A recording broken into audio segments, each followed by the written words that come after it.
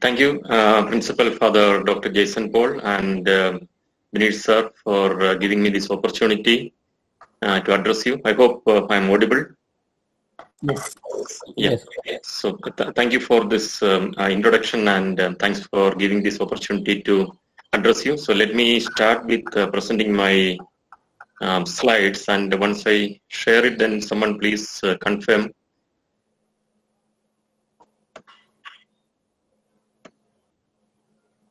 Yeah, so I shared my presentation. So one of you please confirm that you're able to view, then we can get started.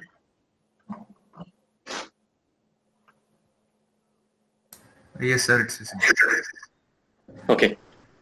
Okay, so great. So once again, thanks to Father Jason, Paul, the principal, and Vineet sir, and thanks for organizing this event webinar. And I'm happy to address all of you. So the topic is industrial artificial intelligence. So when we talk about artificial intelligence, as Father Dr. Jason Paul mentioned, it's something that hot topic in the media. You will hear it about AI everywhere, whether it's in the media or in the consumer industry, in the industry conferences, and everywhere it's in the talk, right? So the next 1 hour we will spend time to understand what's artificial intelligence and specifically to the industry, how we are going to apply that. Okay, so when we talk about artificial intelligence, so the media, what the newsmakers are this, right? So this is which you will usually hear in the media, the Tesla, the driverless car, which making news in the headlines all over the world. And then there is the AI robot, Sophia. This also recently it was in the media, and everywhere the travel and all the media is talking about how the artificial intelligence enabled Sophia robot is making the news. And then when it comes to the devices, your phones, if it is iPhone, you have a Siri inbuilt artificial intelligence enabled personal assistant. Then you have Amazon Alexa. Then in the media, we hear about a lot of robotic surgeries, the robot enabled, artificial intelligence enabled robot, which is engaged in specific cases of medical surgeries. So these are some of the newsmakers. Of course, there are many more. You will hear about the robots which are artificial intelligence enabled. So in overall, these are all, we can call it as consumer artificial intelligence, which means these are all either gadgets or machines pre-built with certain artificial intelligence to do certain predefined tasks or activities. So a driverless car has artificial intelligence inbuilt, and it is expected to drive on the road by sensing the signals, and then sensing the different moving objects, sensing the other cars, and then understand the speed and take care of the road directions and everything. So the task is predefined and it's inbuilt. Same is the case with the Sophia, the robot, or the Siri, or the robotic surgery. All those are equipments or gadgets which are coming with inbuilt artificial intelligence. Okay, so we are not going to talk about this because this is something which is you can Google it and you can listen from that, and it's a different set of artificial intelligence application. So we are going to talk about how the same artificial intelligence technology can be applied in the industry. So that's the industrial artificial intelligence, right? So when we talk about artificial intelligence, it's a technology. So right. So how can I use it in the industry, be it a manufacturing industry or oil and gas, or in a refinery, or in a manufacturing, or in a retail, online retail platform, or even in agriculture, or in a pharmaceutical companies, chemical process companies. So these are all different industries, or in a bank or insurance. All these industries, can you use artificial intelligence to solve the business problems, to enable the business for business strategies or making decisions? So we are going to talk about that, how this data science or the artificial intelligence, how you can use it to drive the business, to optimize the business operations, to drive the business strategies, to understand the customers, their behaviors, all those things. So that will be the talk we are going to cover today, right? So when we talk about artificial intelligence, so the immediate thing comes into our mind is artificial intelligence is something something big, something supernatural. The image which comes to our mind will be a robot or a Tesla, which is not something which is tangible in our daily life, right? Something which you don't see on the road or on the street or in your office or in your college. No, we are not going to see that. So that's one perspective we need to change, which means artificial intelligence is a technology, data science is a technology which you can use anywhere in any facet of your life, in any aspect of your life, even in any segment of the industry, right? So that's what we are going to talk about. And again, where can we apply this artificial intelligence? Is it in a big company, big manufacturing plant like Toyota or an oil refinery like Reliance? Of course, we can apply it there, but it's not just for big industries or big companies or multinational companies. Even for a small retail shop, or even for a small university, or even for your college, we can apply the artificial intelligence. So it's all about data science. So if you have the digital data and you have a volume of big data, and then once you have that data collection, we can build machine learning models and predict the future. We can analyze the data. We can analyze so for example, if you have the college, so the Jyothi college is in existing for more than a decade. That's what I understand. So you have the data of the students and the students' interest, your behaviors, and the future, the students who passed out, where they are placed, which company they are taking, which skill set they are acquiring, which skill set is in the demand. Once we have all this data in different computer systems, what you need to do is just get all those data into a big data platform, into a data lake, and then you can build data science solutions, you can build machine learning solutions, deep learning solutions, NLP, computer vision, and then you can come up with predictions and futuristic solutions to understand the behavior, the trend, and how the market is behaving, all those things, right? So artificial intelligence is something, it's not something supernatural, but of course the technology as such is powerful, but we can use it even for a small problem, even to a small company, provided you have digital data, right? So provided you have the data, and if you don't have the data, you should have a plan to maybe build IoT solutions or have sensors and collect the data, and you need to have a roadmap of collecting the data and going digital, and then we can onboard the artificial intelligence solutions, right? And then when we talk about artificial intelligence, it's a wide umbrella, right? So what are the general technology elements which are coming in, right? So one is of course, the machine learning. So there are predictive analytics there, then the deep learning, translation, then the natural language processing, which we call NLP. There is translation, classification and clustering, information extraction, then the speech. So you can have a speech as the input, and you can recognize the speech, and then you can do a whole lot of solutions there. So you have speech to text, text to speech, right? And then the expert system, then the planning, scheduling, optimization, especially if you are in a manufacturing plant, if you are in a shop floor, if you are in a company like Maruti, the car manufacturing, where you have a scheduling needed, you need to have a production planning, you need to optimize your production. All those things are possible. Then there is robotics. We already spoke about the Sophia robot, and then even in mines, or even in medical healthcare, or even in many dangerous field like a steel furnace, where there are dangerous human activities which you need to do. You can have a robot which is artificial intelligence enabled, who can do a certain set of predefined task, and which has artificial intelligence enabled. It can think through, and it can react to the situations, and it can execute certain tasks. Then the image recognition, so computer vision, so you can have image recognition, you can have video analytics. All those things are different technologies which are coming under the big umbrella of artificial intelligence and intelligence. Okay, So I'm not going to talk about each of these technology areas. So what I will, that's something probably you will study in a data science course, or you can study in outside this session. But I'm going to talk about how you can take this technology and apply in the industry and how it can give you the business value. Then you will be able to appreciate and understand the importance of this technology.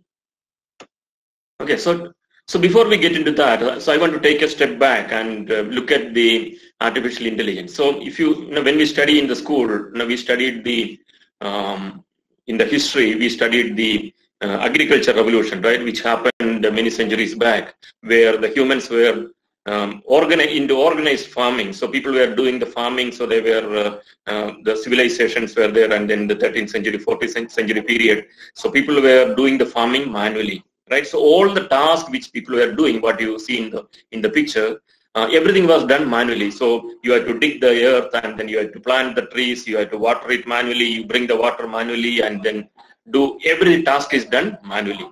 And then came the industrial revolution in the 15th, 16th centuries, where the industrial revolution came.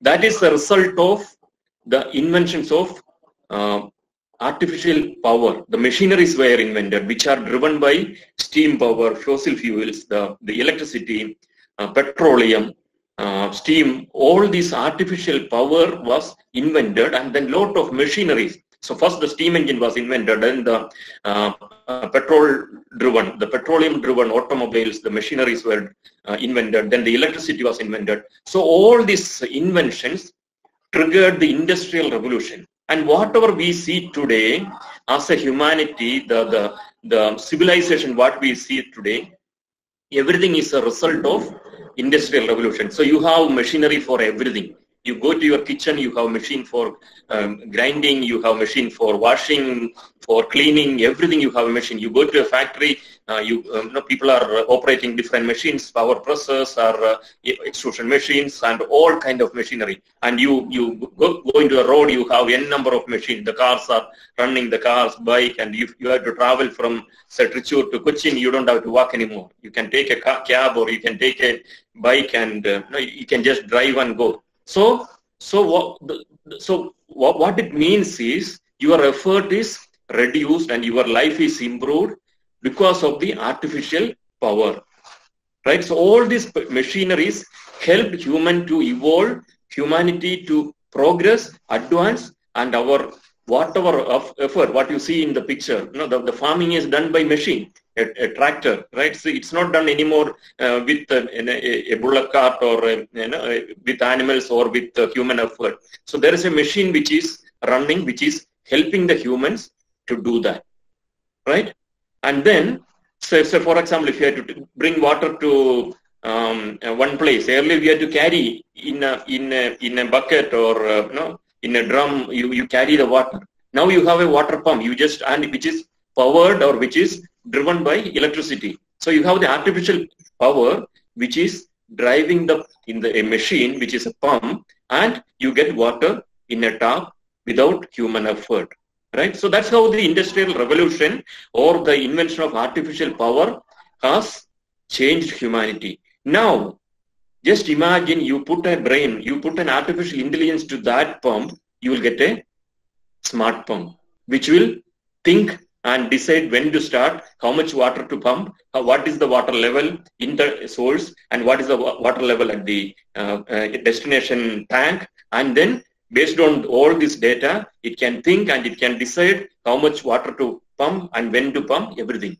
So you are putting an artificial intelligence to that machine, and it becomes smart pump, right? So earlier, if you have to say, today, if you have to say bring 100 kgs of cargo or some item from Cochin to Tricur, what you will do is, if it was say 500 years back, you need 5 people to travel from Cochin and carry this 100 kilo of cargo, maybe 20 kilo each on their shoulder, and walk to Tricur, which may take 1 or 2 days, right? So that's a story 500 years back.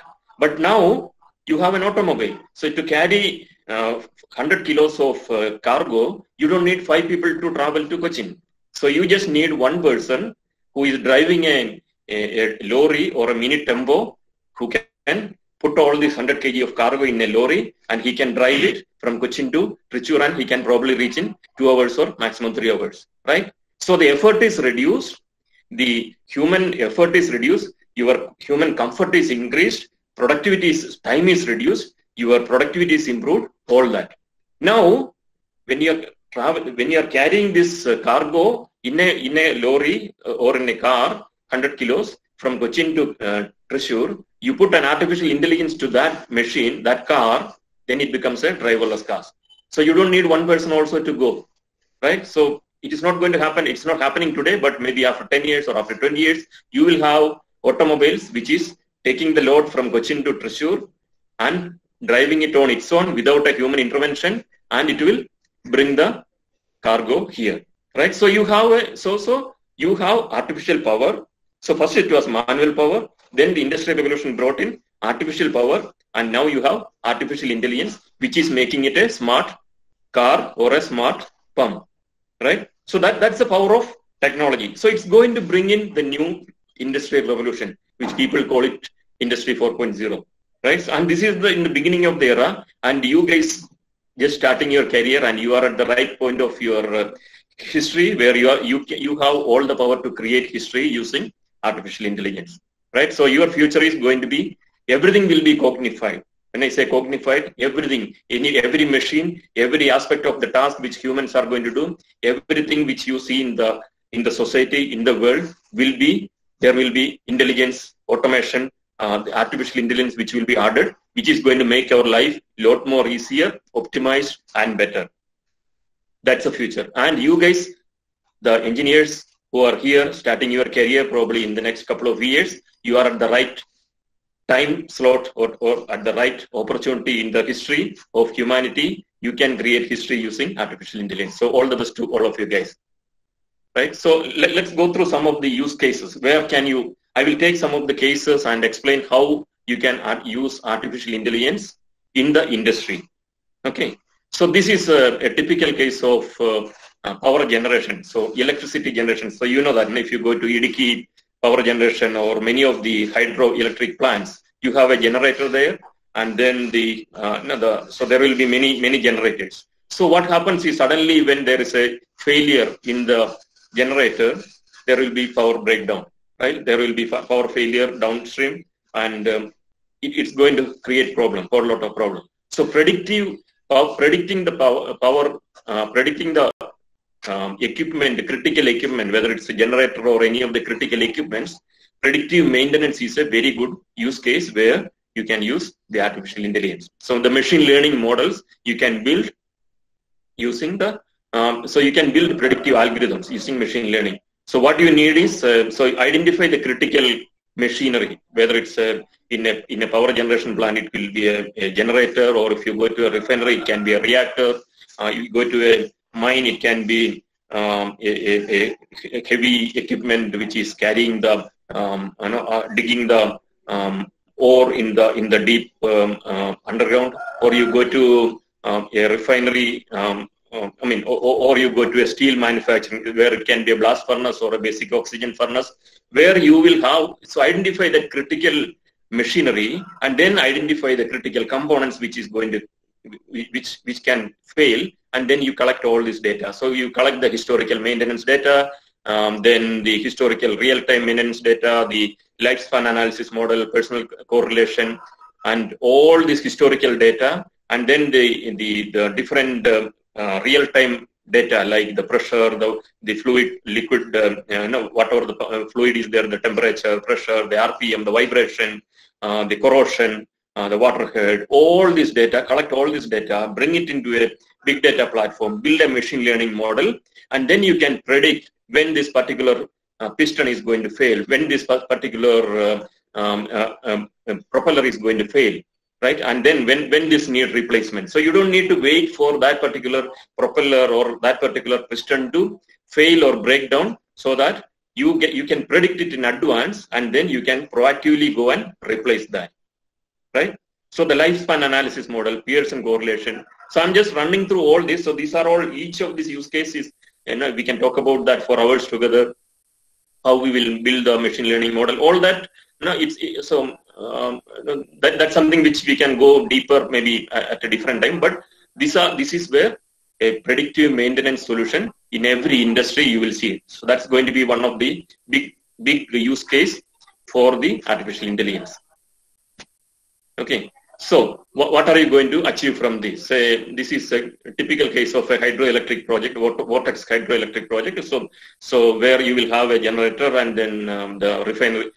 So you will have all the real data. The streaming, the time sensor data, maintenance data, historical data equipments, then what are the chemistry or the metallurgy of the different components. All this data which you collected through streams of data and bring it to a big data platform, and then you build machine learning models, and then you can predict when the maintenance is required, when a particular component can fail, when you need a replacement of that particular component, or when you need a lubrication, when you need a predictive, when you need a shutdown for a particular component or a replacement. All this can be predicted in advance, and you can do proactive maintenance, and even you can optimize your operations. So you know that, okay, this particular component can fail if the temperature or working temperature goes up from 150 degrees Celsius to 250 Celsius, and you can say this particular steel, say stainless steel 316 grade,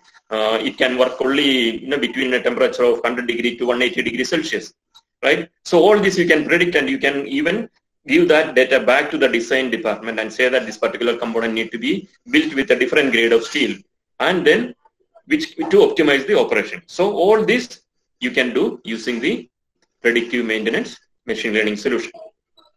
Okay. So next we will go to another industry.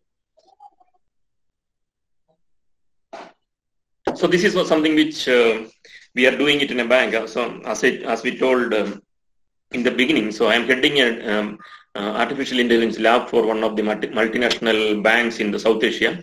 So where we have operations in 16 countries. So we develop solutions, machine learning, artificial intelligence solutions for the bank to deploy it on all these countries. So a typical case, I will talk about a typical case. So last month I was in an important office meeting where I was discussing with some of the executives, and some of my boss superiors were there, and we were having a serious meeting, and suddenly I got a call on my phone.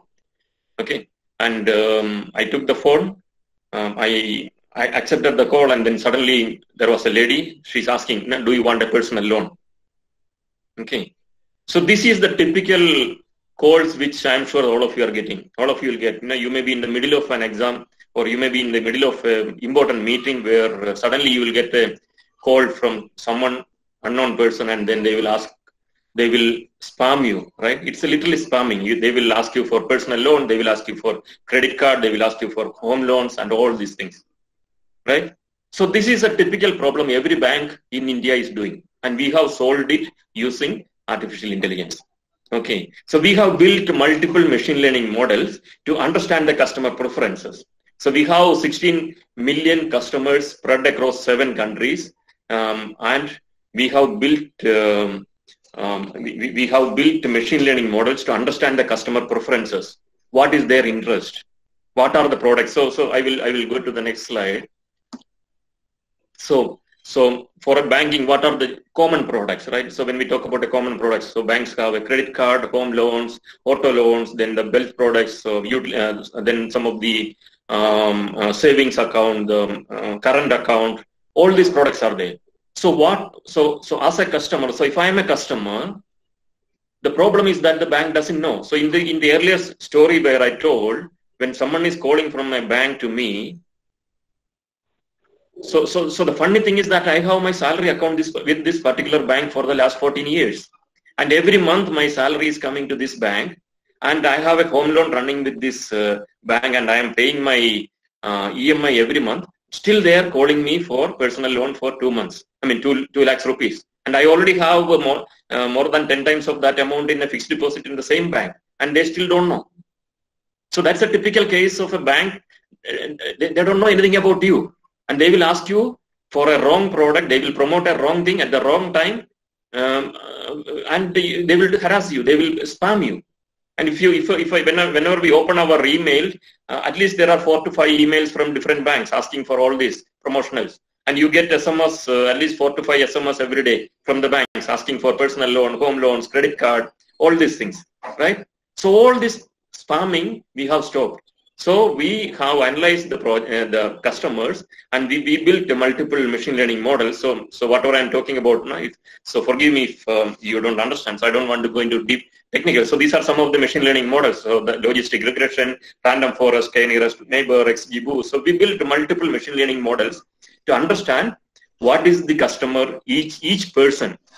So we came up with personalized service for each customer.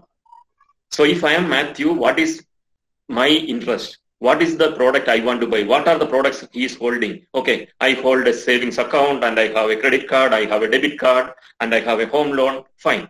So then what next he is likely to buy? Is he likely to invest in some fixed deposit, or is he likely to invest in some shares, some wealth products? So all this is analyzed by machine learning models, and then we send personalized recommendation to the customer, not spamming everyone with everything.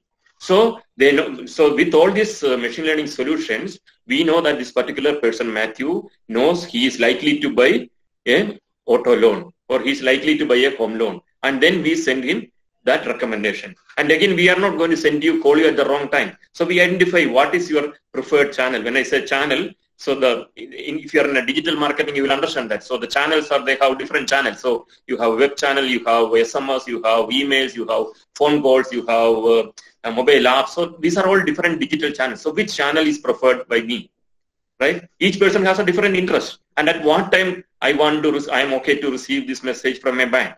So I am okay to receive a message from the bank at say between 6 p.m. to 8 p.m. in the evening. I don't want to receive a phone call from the bank at 2 o'clock or 3 o'clock in the daytime when I am in office, right? So everybody has your own preference. So we analyzed all these preferences, and then based on the machine learning model recommendations, we are giving the recommendation to each customer, which is the right product through the right channel at the right time. Okay. So that's so if you are in the banking industry, or if you are in the marketing, you will understand. So this is a huge game changer, and a huge big solution from a customer experience point of view. Okay. And then when we talk about artificial intelligence, since you are students, you may not understand it, but the moment you start working in IT industry, you will see that most of the IT companies like Infosys or IBM, TCS, all these guys, everyone is talking about artificial intelligence, and they all build solutions. But the problem is most of them are selling in nuts and bolts, which means they are all selling artificial intelligence solutions, data science solutions, pre-built solutions, small pieces to solve small problems. But what we are doing is, so I want to talk about that, because that's the next big thing, where you transform the entire business using AI.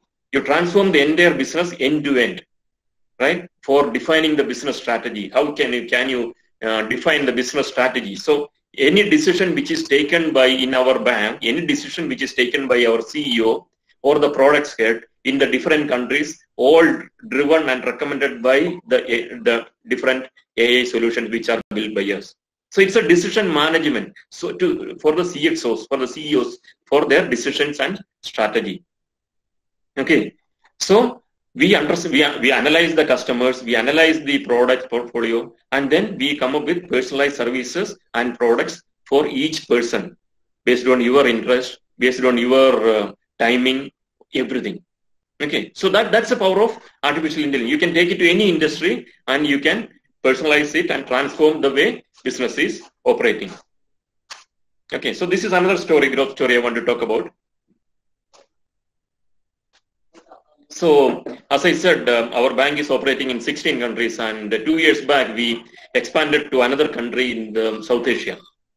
Okay, so this particular country, since it is confidential, I don't want to talk about more details of it, but I will definitely talk about the storyline which we have done. So this is a young country, which means the population is younger, and then the majority of the people are in the youth, and then the mobile penetration is very high. Most of the people who are doing mobile transactions, and they are all everyone has an internet connection. So when we wanted to expand to that country, we had three options. So one was, say for example, if the Citibank from abroad, they want to start in India, what they do is they will probably start looking for offices or banks or branches in the different key cities, Mumbai or Delhi, Chennai, Bangalore, Kolkata. So they will go to those cities and lease out offices in the prime centers, right? And then they will start branches there. So that's how Citibank came to India, some years back. So that needs heavy investment, and it is going to be a long journey. The second option is you can come to India if you're a multinational bank. You can come to India and acquire a small company, a small bank, probably South Indian Bank or Punjab National Bank or Bank of Baroda or some of the Indian banks. That also you need heavy investment, right? So what we have done is, instead of doing all that, we acquired the data, customer data of a fintech company, wallet company. So fintech, when I say fintech, some of you may not be familiar with the word fintech. It's like a Paytm. You may be familiar with Paytm, right? The mobile wallet. So Paytm is a fintech. So Paytm, if you are a Paytm customer, they will have your minimum data, right? So they will have your name and your location and some kind of data where you will do some transactions. In Paytm, you are not going to transact lakhs of rupees, right? You probably will pay at your grocery store, or you will pay at your petrol when you are filling your petrol, or small transaction which you do. So what we have done is we acquired the fintech data, 1 million customers data, and then we built multiple machine learning models to understand their customer. We predicted their income, predicted who is rich, and what is their propensity to save, and what products they will buy, and what are their interests. We built multiple solutions there, and then within 14 months, we have grown from 0 to 2.4 million customers in that country. And the funny thing is that, and the reality is that, this is a 100% digital bank. We do not have any branches in that country. We do not have any ATMs in that country.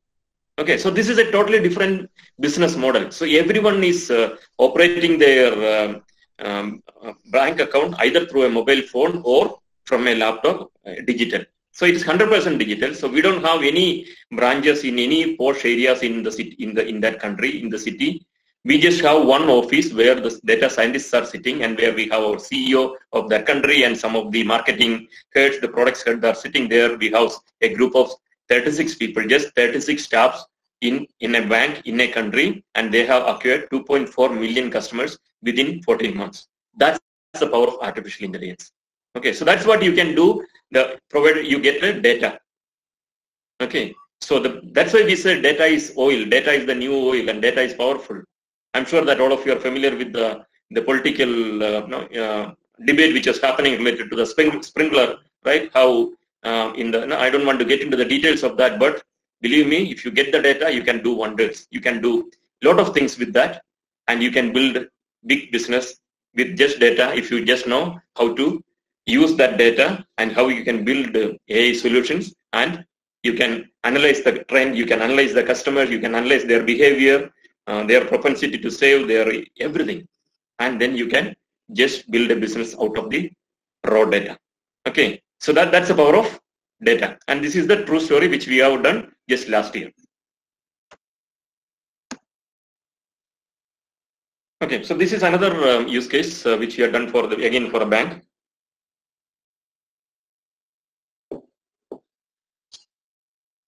So what's a bank? So when we talk about a bank, what's familiar will be probably a State Bank of India or a South Indian Bank or a HDFC Bank. So what comes to our mind is a big office in the city where they will have a bank office, and if you have to open an account, you go there. Take a token, stand in the queue with you take all your KYC documents, your ID proof, address proof, your photo, everything, and you probably need a half day time to open an account.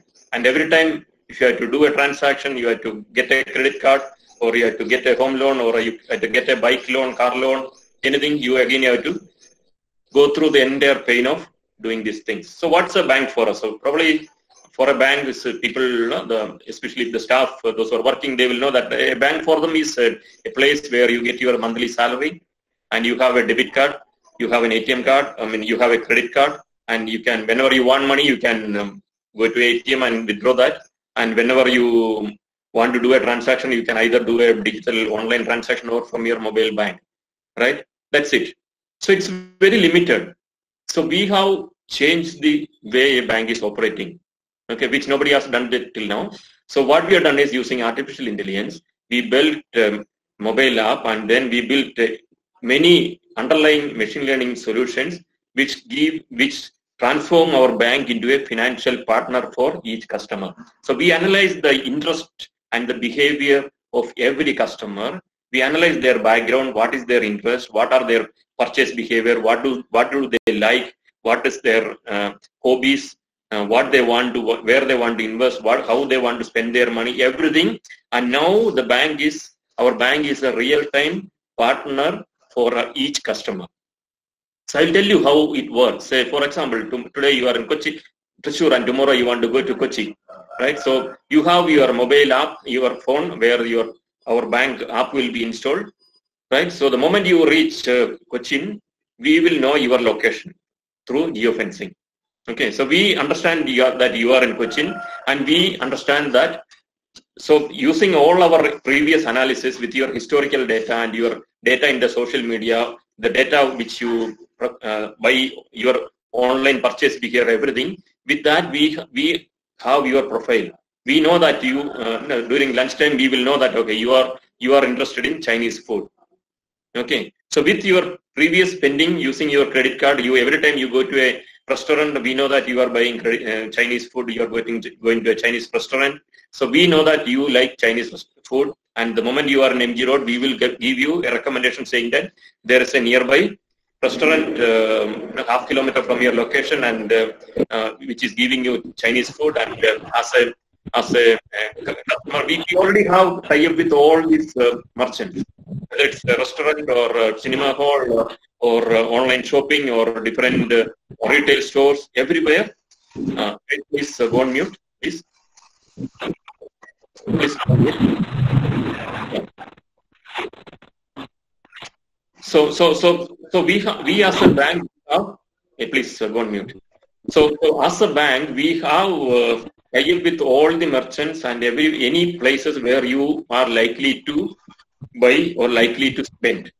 Okay, so the moment you are in Cochin and the moment you are in MG Road, we will give you a recommendation on a push notification on your mobile app saying that there is a restaurant half kilometer away from you where you can go and have your favorite Chinese food. And since we already have a tie-up with that restaurant, guys, please don't mute. So as you have tie-up with, your restaurant, we will give you probably a 15% or 20% discount for you. Okay, and then after lunch, the moment you after lunch, please go on mute. There is a lot of background noise. Okay, thank you. So after lunch, you walk on the MG Road, and then you probably want to do some shopping. And since we have all your previous historical purchase behavior, we know that what are the items you are likely to buy. Probably you are likely to buy some sports items, or you are likely to buy some fashion dress. With all your historical purchase behavior, we will give you the right recommendation. So we will tell you that there's a sports goods shop next to half kilometer away from you, and we will tell you which floor it is and which are the items which probably earlier you bought some cricket bat, and then you want to buy a helmet or you want to buy a cricket gloves. We will give you the recommendation, and then the moment you go to that store, you will get say 15% or 20% discount because we already have a tie-up with you. And then in the evening when you want to, we know that from your previous historical data, we know that you like Hindi movies or you like Malayalam comedy movies. So the moment in the evening when you are likely to watch a movie, we will give you the recommendation saying that there is a comedy movie of Mohanlal which is running in this theater, which is just half kilometer away from you. and you can go there, and then we, as a customer, since we already have a tie-up with that movie theater, you will get a 15% or 10% discount there. Okay. And then these are typical case of when you spend your money on a daily basis. So other than that also, if you have to buy a two-wheeler bike or a car or an apartment house, all your requirements, we already have a tie-up with all these merchants, and then we will give you the right recommendation. So if you have to buy a car, we will tell you, we already know what is your income, how much is your credit history, what is your savings available, all that data we know. So we know how much is what should be your budget, right? So you know that you can buy a car from say 4 lakhs rupees to 4 crore rupees, right? So there are multiple options, but which one you should be selecting? So since we know already your financial profile and how much your savings and your income and your liabilities, everything, we will recommend you and say that probably you can buy a Innova which is say 18 lakhs rupees based on your financial profile. And then we will give you the right recommendation and tie up with car dealers where you will probably get a 5% discount because we already have a tie up with you. Same is the case with if you are to buy an apartment or house, we will give you the right recommendation, which means the bank, which is a dead office which was lying in some part of the city and where you have to go and prove your credibility with all your documentation, and you have to prove that you are not a thief, and even if you have a 15 years of account with that bank, you go for a 1 lakh rupees of bike loan or a 1 lakh rupees of personal loan, you have to go with all the KYC documents and all the documents, and you have to sign n number of places, and you have to go there at least 5 to 10 times in a month, and then you have to prove that you are not a thief to get a personal loan of 2 lakhs rupees. Instead of that, we are giving you. So I will talk about the personal loan solution, which will come later. So we are treating you as a partner, as your bank knows more about you than you know about yourself. I will repeat, the bank knows about you more than what you know about yourself, because the bank has already analyzed all your data, all your social media behavior, your purchase behavior, and we have done NLP, natural language processing solutions, and we know what comments you put in your social media or your review comments, everything, and then we know what's your behavior, how credible you are, and with that data, we are treating you with respect, and you will probably get a personal loan within 2 minutes instead of running behind a bank for 1 week or 1 month. So that's a game changer. So with that, the bank is becoming your personal partner, finance partner, not just somebody where who will treat you like a thief, where you go there and even the pen is tied to a with a string. They will think that you are going to steal the pen from there also bank. So that's a change. That's a paradigm shift with the power of artificial intelligence. Okay, again from a personal customer service point of view, this is again a banking solution. So if you have a credit card, so suppose somebody has done a fraud on you, and you have done previously you have done some previous. I came across this typical scenario where I had done some purchase online, and then somebody done an international purchase using my credit card number, which I had done earlier, and there was a false transaction, false purchase. So I had to go and dispute in the bank and then dispute this transaction. They had done some $50 purchase. So I had to go to the Citibank and then dispute that, so that they will decline this remove it from my monthly statement. So what you do is, in such a case, so somebody has done a fraud on you, you call the customer care number. So after five minutes, after so many tries, you will get the number connected. Then it will ask you to press 1 for English, 2 for Malayalam, 3 for Hindi. All these, you enter that option. Then again it will say press 1 for savings account, press 2 for credit card, press 3 for current account, and all these options. Again you enter that, and then again it will ask you for your credit card number, your date of birth. You have to, in the IVR, you have to enter all this. With all this difficulty, after spending 5 to 10 minutes, you reach the operator, right? And then the operator will again ask you for the credit card number and your date of birth, and then the last 3 transactions to verify again that you are the same person. You already entered that in the IVR, but still they will ask you. So this is the typical treatment or service you get in any bank, right? So you are already in a problem. You know that somebody has done a fraud on you, and you are really tensed and you are worried, and you are going to the bank, and they are going to treat you like as if you are the thief, right? So we change this solution. We change this problem for our bank using artificial intelligence. So we build different machine learning solutions, different NLP solutions, and the moment you call with your registered phone number to the customer care, the moment you call, the call center person will get the call on, and then he will get on his dashboard saying that Mathew is calling, and this is his history with the bank. He has an account with this bank for the last 14 years, and he has he's holding these products. He's holding a credit card, he's holding a debit card, he's holding some fixed deposit, he has some shares, and all this history, and he has wife, he has children. All the details will come there, and then the operator, call center operator, immediately can have a personalized conversation with that person, and then so he can even talk about his family, because he has all the information about him on his dashboard in front of him. Okay, and then the call center operator, after solving the problem, he will probably suggest you something better also, because I already have a credit card. He will say probably you can, there are some good shares coming up, probably you can invest there, or you can move this money to a fixed deposit, or he will even probably recommend something better for you. So from being a bank which is like a Sarkari office which is treating you like a thief, we have transformed the bank to a financial partner, your friend, who is giving you right advice at the right time, and he knows everything about you more than you know about yourself, right? So that's a paradigm shift for a bank. So that's what we have done from a customer service. Okay, and then this is another solution.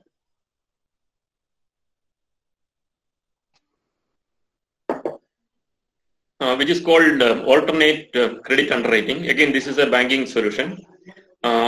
So if you are applying for a credit card, or applying for a loan, a personal loan, or a two-wheeler loan, or a car loan, you need a credit score, right? You need a CIBIL score to get that approved. Say, for example, you have some credit card with South Indian Bank earlier, last 4 years, and you did not pay some of the months, or you defaulted the payment. Then what happens is in your CIBIL score. So those who are familiar with banking will understand that. So there's a company there's a credit rating agency called CIBIL. Okay, their head office is in Bombay. So they will give you a CIBIL score. So based on your credit history, so if you have done some credit card defaulted in the past and you did not pay, your CIBIL score will come down to say 300 or 400. So if you have that low credit score, then you go for and apply for a home loan or for another credit card, you will not get that. The bank will not tell you. They will just reject your application. They will internally check your CIBIL credit score, which is the CIBIL score, and then they will give you the loan or the whatever that, right? They will approve that. So you need a CIBIL score somewhere around 800, 900 range. So if the score is below 300, 400, you will not get it. So the bank will just reject it blindly, and then they will not give you the reason also. That's how the banks operate. So that's called the credit score. So here the business problem is in some of the countries like Thailand and the Philippines and some of those South Asian countries, there is no credit rating agency, and because of that, around 40% of the population is out of the banking coverage. So they are not able to do the banking. So, but that doesn't mean that they are poor, right? So the banks, so the 60% of the population are doing banking. So they either have a savings account, or they have a credit card, or they have some relationship with the bank, right? So they will have some loans or everything. So 60% of the population is doing some kind of banking, but the remaining 40% of the people are not in banking. They will not get any personal loan. Even if they apply, they cannot get a personal loan because they don't have a credit score. But these are not poor people. They are in the village. You know that in our villages also, there are people who are doing farming. They will have 10-acre land, 20-acre land. They may be doing farming, and they may be doing transaction 1 lakh and 10 lakhs of rupees cash. But they're all rich people. Many of them are rich people, but they can't do banking, right? So that's a typical business problem which we were facing in these countries. So what we have done is we built a data science solution using NLP and then using machine learning models and deep learning models. We analyzed the history of these people. So we have a mobile app which will be installed on your mobile phone, and we take all the mobile data, your social media data, all the data in your public domain, your previous history in the social media and all the media data. We analyze, and then we analyze whether your credibility and whether you are thief or whether you are how credible you are. And then we give an internal credit score. And the moment you apply for a personal loan, you will get it approved within 2 months. I mean, two minutes. Okay. So with this just one solution, we have onboarded 40% of the population in these countries. So which means all the other banks were fighting for this 60% of the population. We took the other 40% of the remaining percent of the population. We brought them into the banking domain with just one solution, which is driven by artificial intelligence. So that's the power of artificial intelligence. Okay. So the industry, you take the industry, you can redefine the boundaries of your enterprise. You can redefine the way your business is operating. You can redefine the way the customer experience for the industry, right? So that's the power of artificial intelligence. The moment you have data, you analyze the customer, their behavior, their preferences, and then you give them what they want instead of throwing them something. So the future is going to be like this. So you will see more and more personalized services. You will see more and more personalized products coming from every company. Okay, so this is another use case which we have done.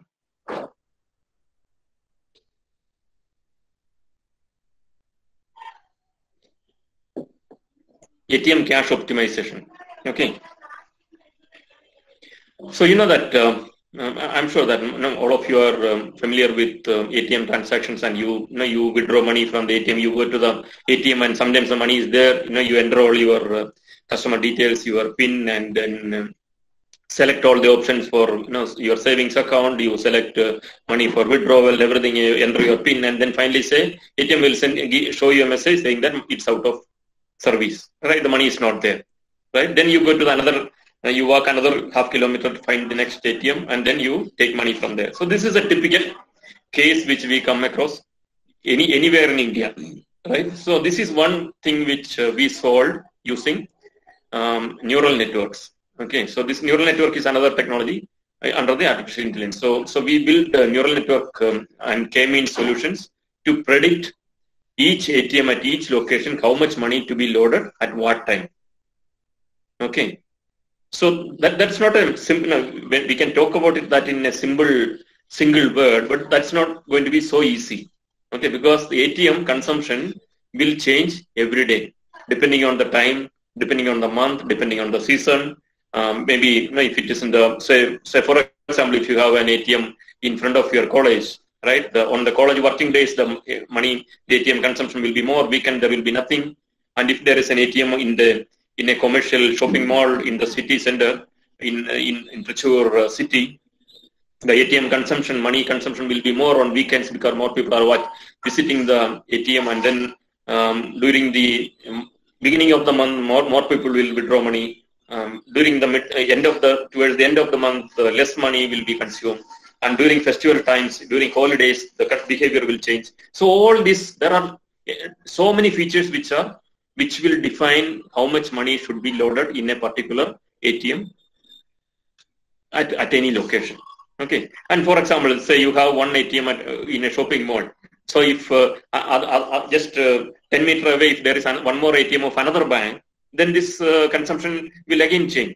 So there are a lot of other parameters also, features also, which will define how much money should be loaded at each ATM machine. Okay, so this is a typical business problem which we solve using neural networks. So what we have done is we built this machine and these neural networks and K-means models, and then we came up with a recommendation for each ATM. So there were some 7,800 ATMs in one country alone for us, and then we built for every ATM. So even in one room, you know that there will be 2, 3, or 4 ATM machines. So the ATM usage of those machines also will not be same. So for example, the ATM which is near to the entrance will have more usage, and the ATM which is in the last in that room probably will have lesser usage. So we need to consider all that. So with all these dynamic parameters and features, we came up with a recommendation and said that each machine, how much money should be loaded and in what denomination and how frequently. So that the moment you go there, you will have money and in which denomination. So there are, say for example, if it is in a city center or in a commercial area where the more business people are there, people probably they will prefer the 2000 rupees denomination. And in a college ATM, probably you will prefer a 100 rupees denomination, right? You probably don't like 200 to receive 2000 rupees, right? So if you go and withdraw 4000 rupees, you probably want it to be all 100 rupees denomination, right? You don't. If I give you 2000 rupees notes from an ATM, you may not like it. But if you go to a city center where there are a commercial center, where there are more business people are there, and somebody is trying to withdraw 10,000 rupees, and if you are giving all 100 rupees, he will not like. He prefer to get 2,000 rupees denomination of 5 notes for 10,000 rupees. So all this user behavior, user interest, and their preference also need to be considered. So we considered all this and then came up with a solution in neural networks for each of this ATM machine. Okay, so with this there are two things. One is the moment you go to ATM machine, you will have money. It will not dry out anytime. Then second is if you load excess money also, that is a loss for the bank. Say for example, if you have in your college inside the campus, suppose there is an ATM machine, and if the state is coming and loading 20 lakh rupees in that machine, and even after 1 week, say all your students together, if you withdraw only 2 lakhs rupees, the remaining 18 lakhs rupees is, guys please go on mute, please. Thank you.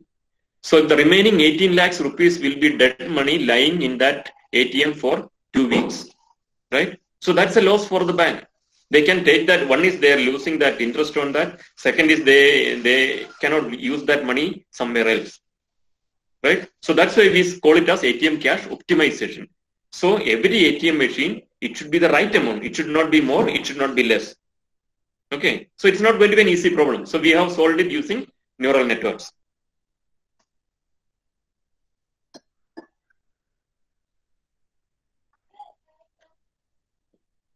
So this is another solution which we have done for the banking, anti-money laundering. So if you are familiar with banking, you will know that the Reserve Bank of India has all the guidelines, and then the India government has the guidelines against money laundering.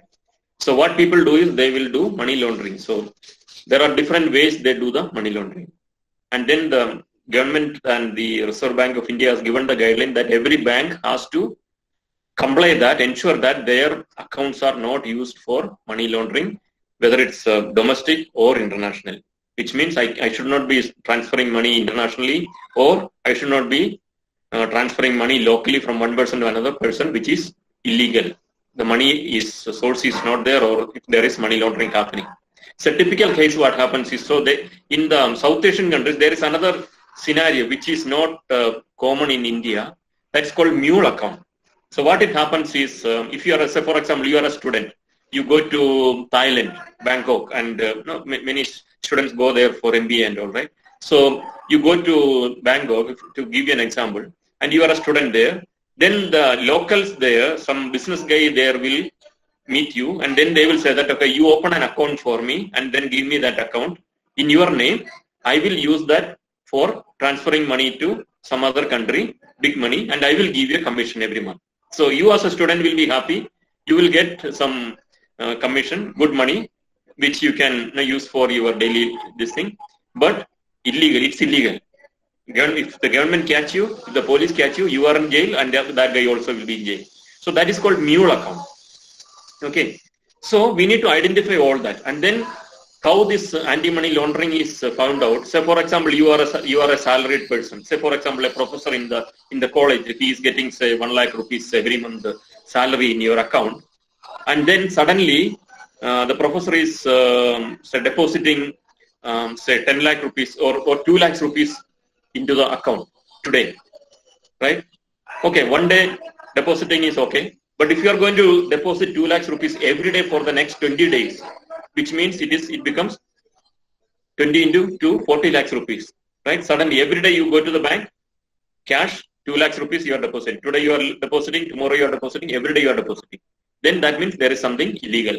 So the system in the core banking system in the bank will generate alert saying that this person, his source of income is only 1 lakh rupees. So he's supposed to have income of 1 lakh rupees in a month, but the last 1 month he has deposited 40 lakhs rupees.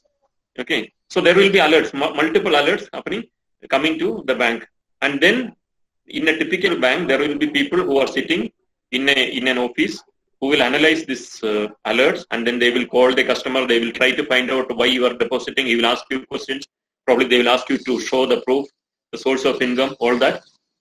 And then if it is okay, they will clear it. If it is not okay, they will file a suspicious transaction report, which will trigger a police complaint. Then the police will come in. So there will be questions asked for money laundering. Okay, so these are typical. This is one typical case of money laundering. So there are many other ways the thieves will do money laundering.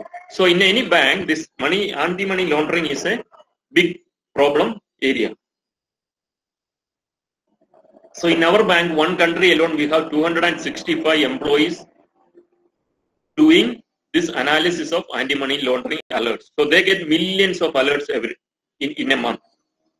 Okay, so from multiple branches, whether it's online transaction or digital transaction, mobile app transaction or branch transaction, it can be a domestic transaction, it can be international transactions, all that they will get alerts. And then these 265 people are sitting there and manually evaluating these alerts and filing. Some of them will be okay, some of them will be, they will call the customer, they will find out the source of the money, and then they will clear it. Some of them will be problematic, and then they will file the police case. Okay, so every bank is doing that. So we were also doing that manually, but we built random forest based machine learning models, and then which will predict which are the cases likely to be anti-money laundering, which are the cases which are okay. Okay, so with this solution from 265, we reduced our cut count to 48. Okay, so the effort is reduced drastically. So that's a big cost saving for the bank. Okay, so that's a big solution which we built using artificial intelligence. Millions of alerts. We predict from, say, if there are 2 million alerts in a month, we predict that, okay, this 1.8 million alerts are okay. You don't need to. So we don't just random say that. No, we analyze it through all the customer behavior and all the multiple features that, like the demographics, the customer demographics, customer product holdings, then what are the transactions he's doing, who are his contacts, what type of transaction he's doing. All these features we took it, and we took we predict it and say that out of this 2 million transactions, only 1.8 million is cleared, and then only 2 million, only 0.2 million, that is 2 lakhs transaction is probably suspicious. So this from the 265 staff we reduced to 48, and then that 48 people can evaluate. They just need to investigate only this 2 lakhs of alerts in a month. Okay, so that's a big cost saving for the bank. That's again the power of artificial intelligence.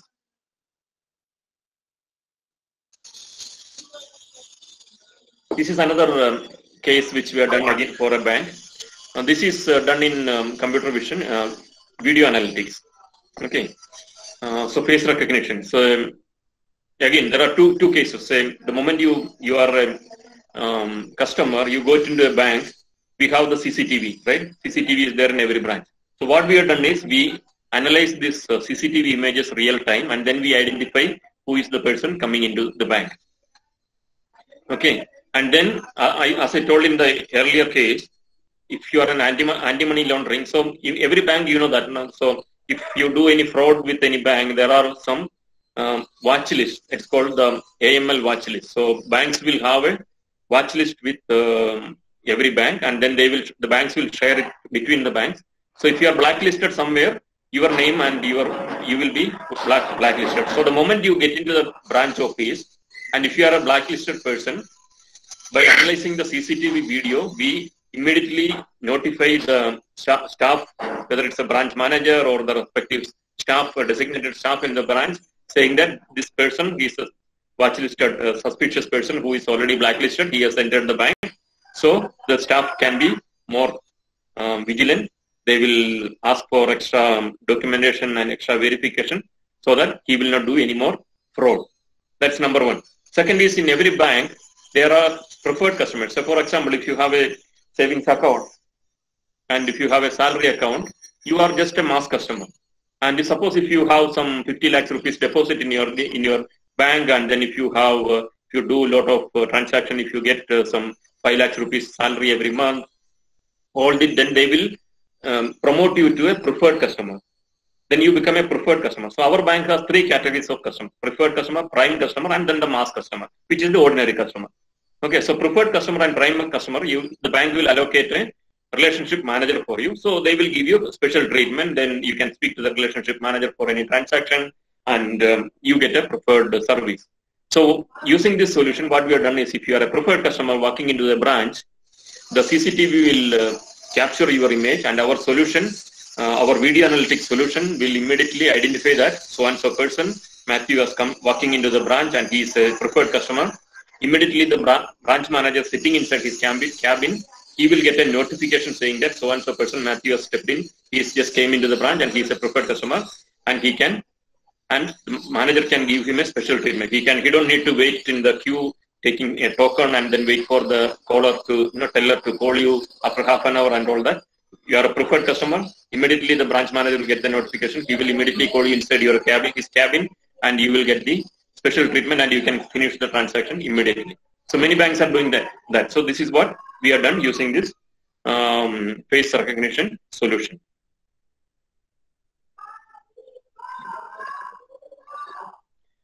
Okay, so we have probably another 2 minutes, so we are running out of time. So probably this will be the last thing. So this is again we are done for the banks. So post-COVID, now every industry is talking about cost rationalization, right? Cost rationalization means cost cutting.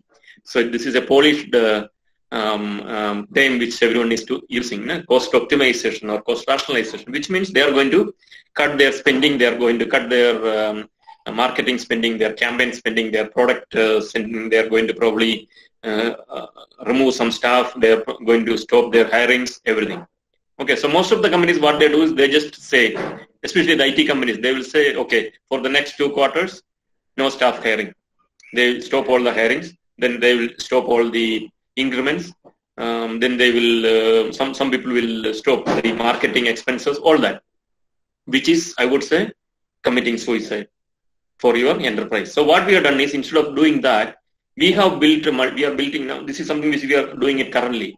We are doing the artificial intelligence solutions, machine learning solutions, and deep learning solutions, and different solutions to identify what are the customer preferences, what are the products which are doing good, which are your services which are giving you more revenue, and then we don't cut the cost there.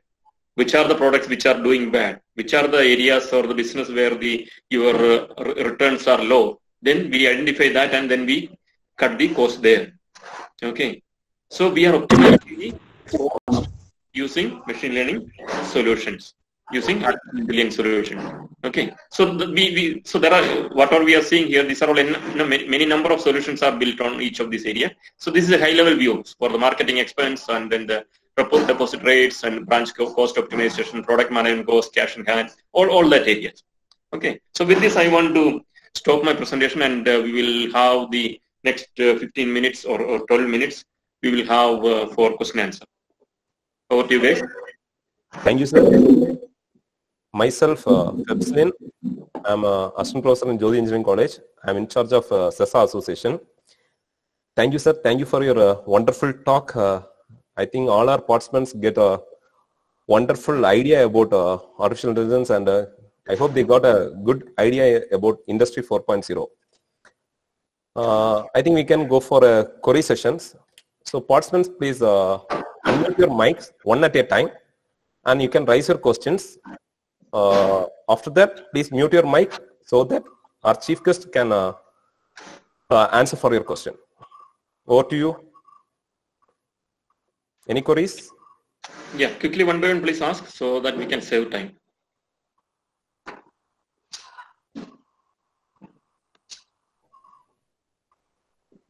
So, dear sir, I think we have one question in the chat section. Yeah. Somebody please read out that, because I'm not monitoring the chat. Okay.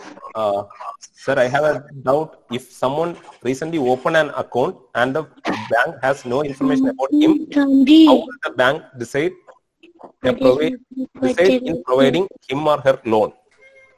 Okay. So what we are doing is, especially that alternate credit underwriting, what we have done, it's not that doesn't only take the data which you are giving with the bank. So we are taking your social media data, your data available in the public domain, and your purchase behavior. Even with the mobile app, with your permission, we take your mobile data also, your call history, your SMS text, all that we take. That's again with your permission and with the approval of our federal bank. We take that and then we analyze the data, and then come up with the recommendation saying that, okay, you are eligible, you are... Prajita, please go on mute. Yeah. Okay, so it is not just the data which is submitted to the bank. So for example, your data is available in the public domain, whether do you own a house, do you pay property tax, do you pay car, do you own a car, do you own a bike, right? Are you staying in a rented house or are you staying in your own house? Most of this data is available in the public domain. And then what you buy online, your purchase data, your social media data. So there are many digital footprints which you leave in the internet, which is good enough for me to gauge you using a data science solution. And the moment I take your data from the mobile phone, who are your contacts, right? And then your SMS text, your app usage, all those things with machine learning, we can extrapolate and we can say that with the similar profile people are trustworthy, and so you are also can be believed. You are also trustworthy. Your credibility can be judged. Not 100%, but it is better than nothing. So that's how we do the alternate credit underwriting for these customers.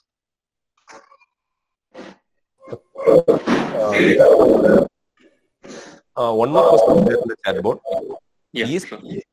AI on industry reduce the job opportunities? Yeah, so this is a big question. So I would say when the computer came 30 years back, when I was studying in College of Engineering, Trivandrum, CET, that was I remember when we were in the college, we used to have the anti-computer strike by the political parties. So you know that in the last 30 years, whether the computer took away jobs or not, right? So the same way, any new technology will definitely take away jobs, but it's going to add more jobs. So for example, when the computers came 30 years back in India, or 25 years back in India, every office had stenographers, every office had peons.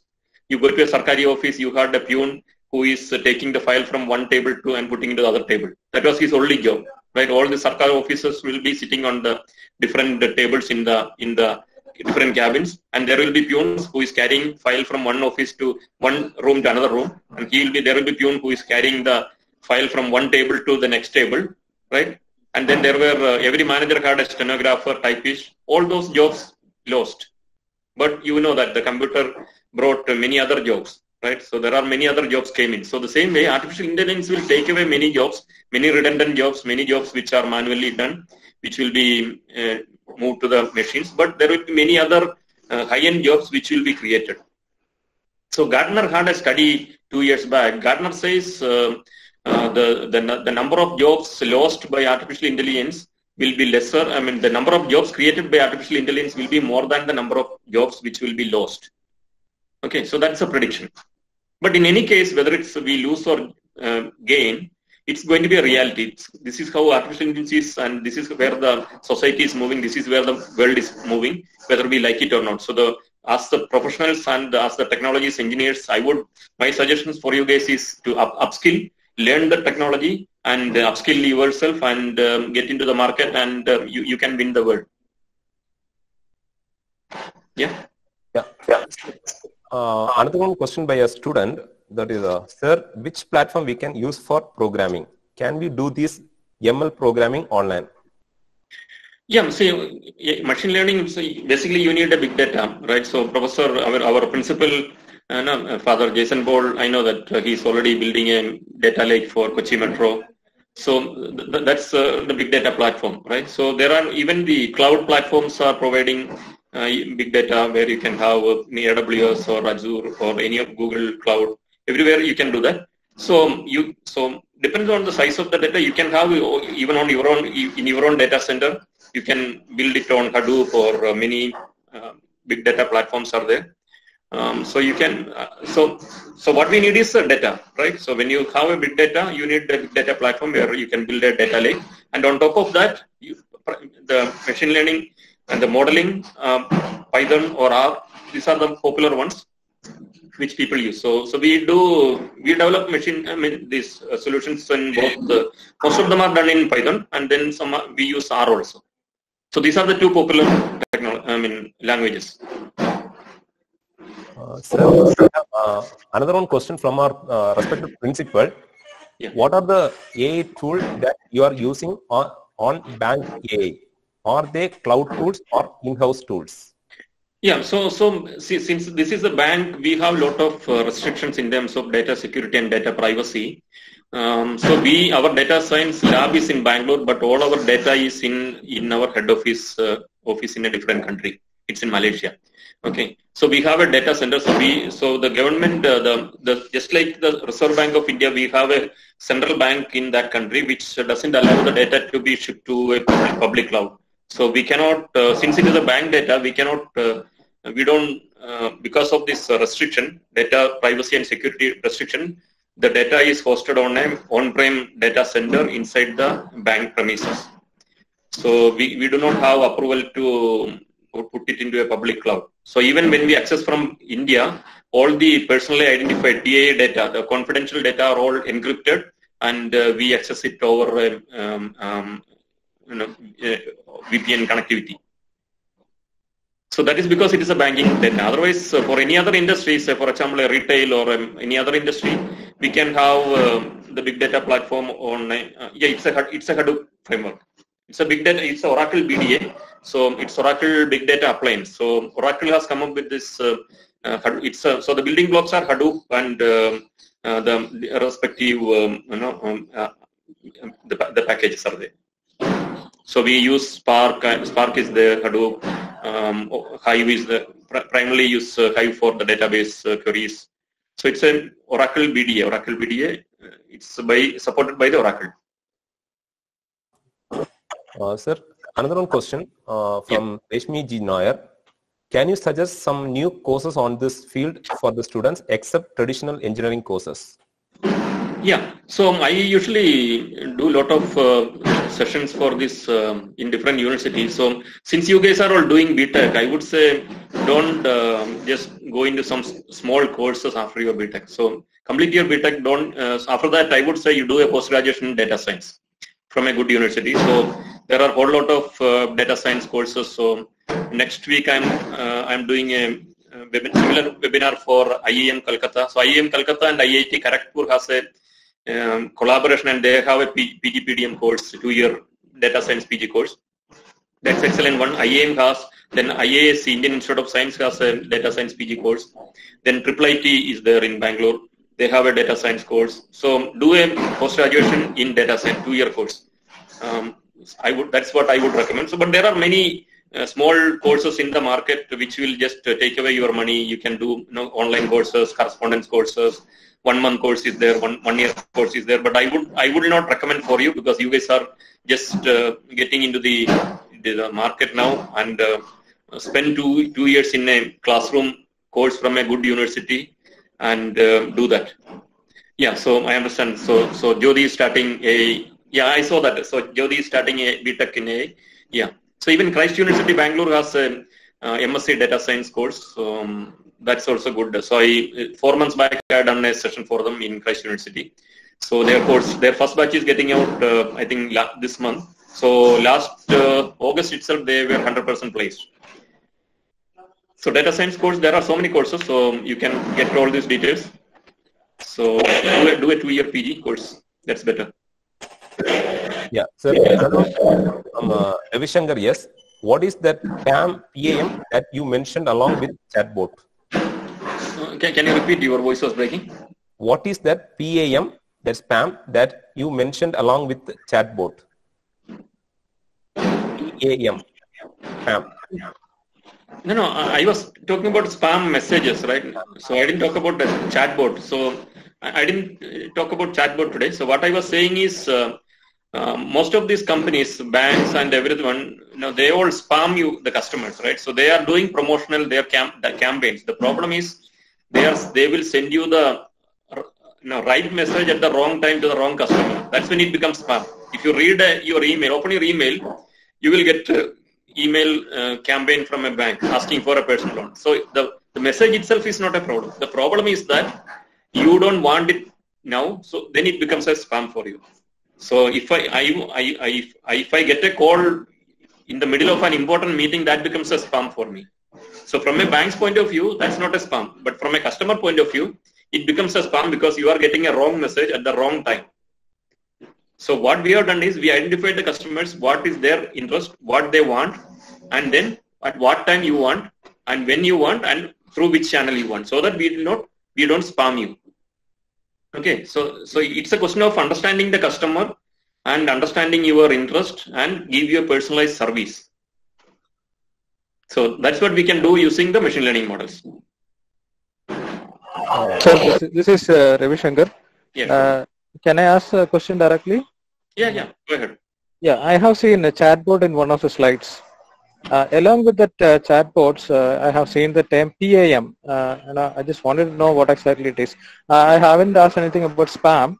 I think in one of the slides where KYC, know your customer, was mentioned, in that chatbots were mentioned, and along with that, I have seen the term. So I just wanted to ask about that. Okay. So I didn't present about the chatbot, but the chatbot is something which commonly everyone is doing for AI. Whenever you do a AI solution or you get into data science, chatbot is something which everyone is talking about, and most of the IT services company, they build chatbots, which you will get it in. You go to a customer service online chat with a bank or any online shopping. You go to Amazon, you get into, the moment you log in, you get a question, and then it's a chatbot which is giving you. So it's a common use case in any industry, chatbot. Okay, but I didn't present it in the session today. Okay. So I think So what chatbot does is it will do, it's an NLP, right? So it will. There are two types of chatbots. Text to text is there, or voice. Your voice recognition is there. And then whatever you write, and then it will come up with different patterns, and then take the keywords and give you the answer.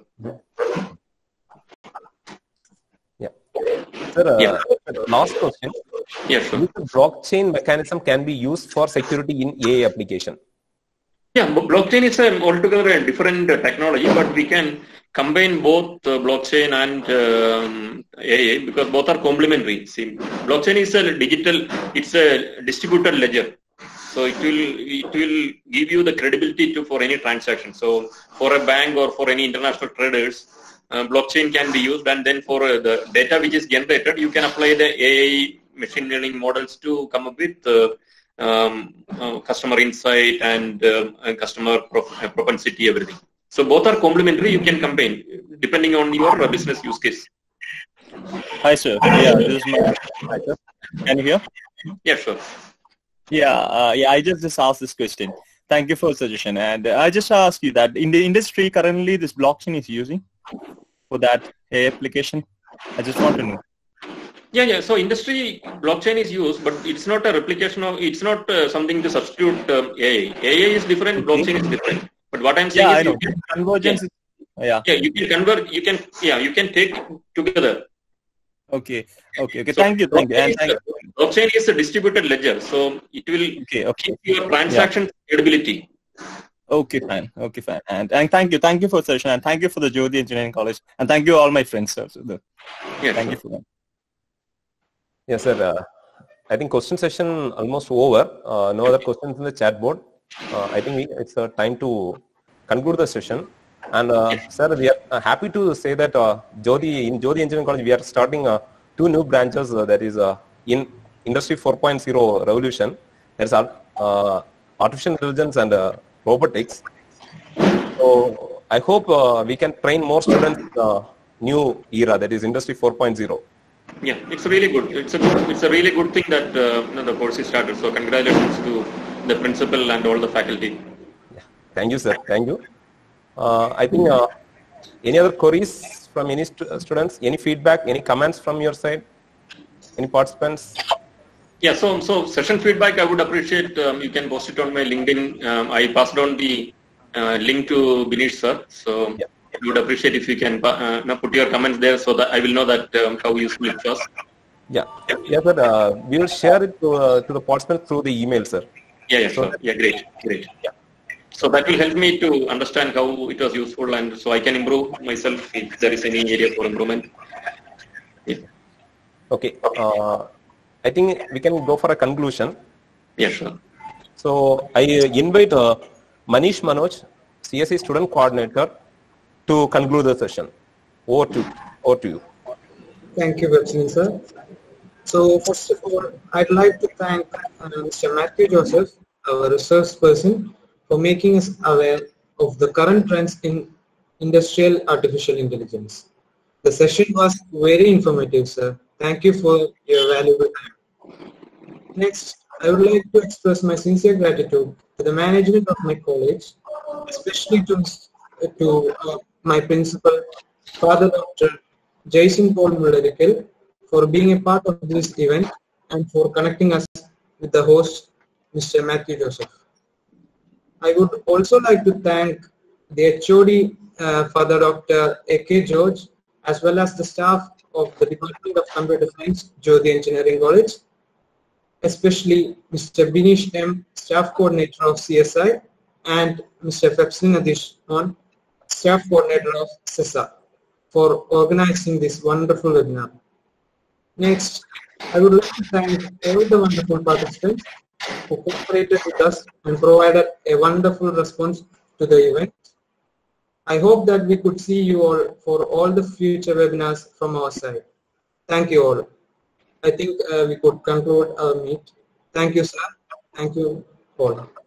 Yeah, so once again, thank you very much, all of you, for listening, and I really enjoyed being with you and sharing my knowledge. And once again, I would like to thank the principal, Father Dr. Jason Paul, for giving me this opportunity, and for all the faculty for the support, and for all the students. I wish you all the best, and I am sure that you guys will do wonders, and you guys are at the right path of human history, where you can create wonders using artificial intelligence. So wish you all the best, and do well in your life. Thank you.